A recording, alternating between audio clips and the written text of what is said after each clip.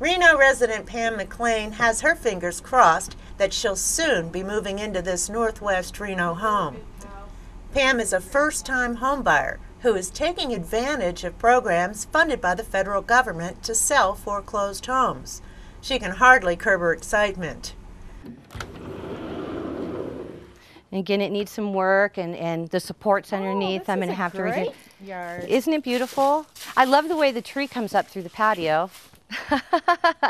So it needs to be finished, and like I said, underneath the supports aren't quite right, so I need to do that.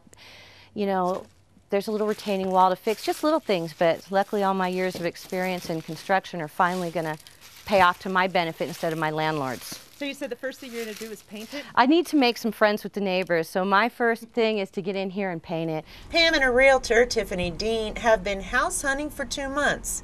A lot of homes Pam likes sold within 24 hours of going on the market or went for higher than the listed sales price. Pam decided to concentrate on a better deal and more square footage. My advice is be patient and just be out there and hit the streets and look at everything, and then wait. It's a long process. And the majority of the houses damage is carpet, but there's been a few people where they've punched holes in doors, or purposely they took the appliances so they could sell them. They've taken the stoves out, they've taken things that, light fixtures and things that would not normally be removed. But it's an easy fix, and you can really save a lot of money. I call it the shock factor when a buyer walks in a house and they see certain things completely stripped from the home, and it usually deters a buyer, and I always tell them, hey, this is where you're going to get the deal. City of Reno Community Reinvestment Manager Jody Royal Goodwin explained the 2 programs to us that she administers. The Neighborhood Stabilization Program allows a first-time home buyer to buy a foreclosed home with a no-interest down payment loan of up to $20,000 if the home buyer can provide 3.5% of the purchase price. The buyer can earn up to 120% of the area's median income, or $85,000 for a family of 4. The home must be in one of 3 designated areas in Sun Valley, Stead, or Sparks. The price must be no more than 99% of appraised value. The Home Down Payment Assistance also provides a no-interest loan of up to $20,000 if the home buyer can provide 3.5% of the purchase price. A first-time home buyer can earn up to 80% of area median income, or $56,000 for a family of 4. The buyer can purchase any home for sale in Washoe County.